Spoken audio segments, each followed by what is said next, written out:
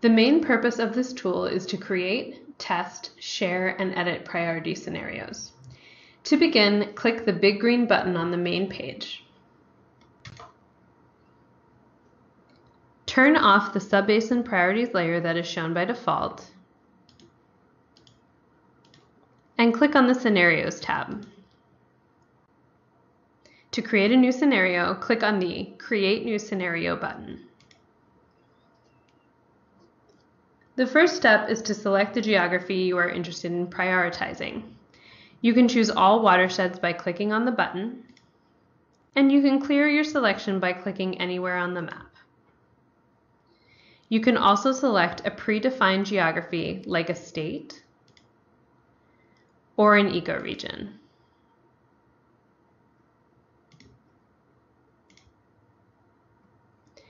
Or you can manually select a subset of subbasins by clicking and dragging the cursor over the desired planning units.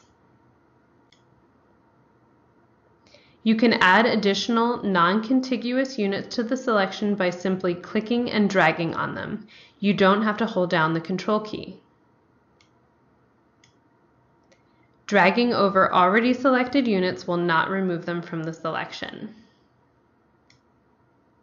You cannot unselect a single planning unit. You must clear your selection and start again. For this example, let's use the entire study area. Next, we will identify the objectives of our conservation planning exercise, species habitat. Click on the Objectives tab.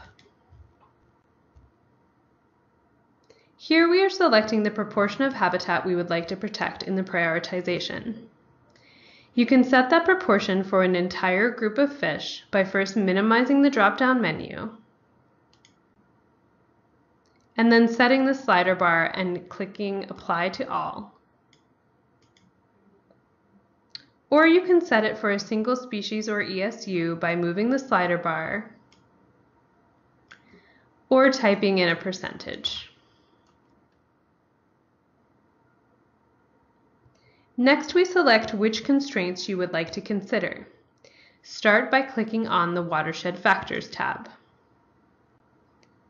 For more information on how these factors were identified, see the data documentation by clicking on Data and Methods at the top of the page.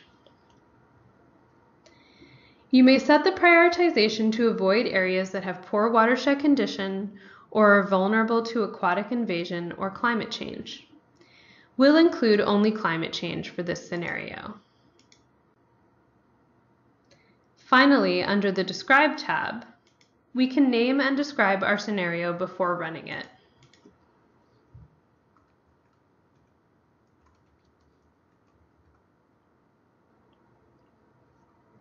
Clicking the Run Scenario button will start the process.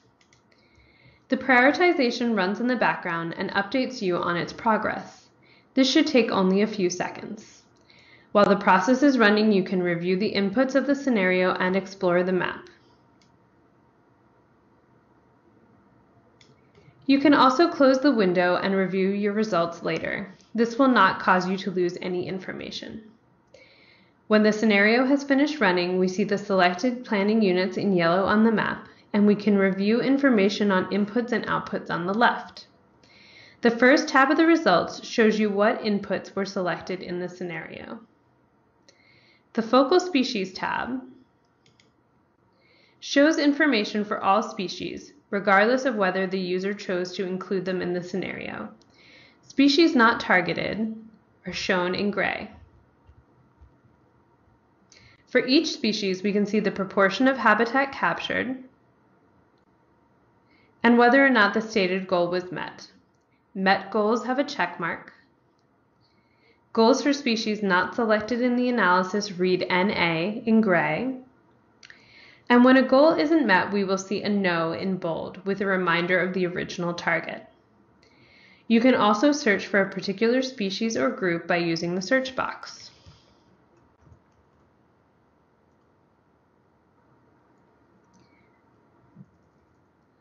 The columns can be reordered by clicking on any heading.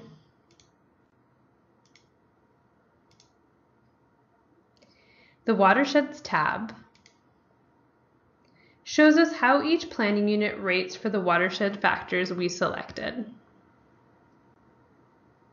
Clicking on the watershed name shows us where it is on the map. And clicking the watershed on the map pulls up a list of the values of that watershed.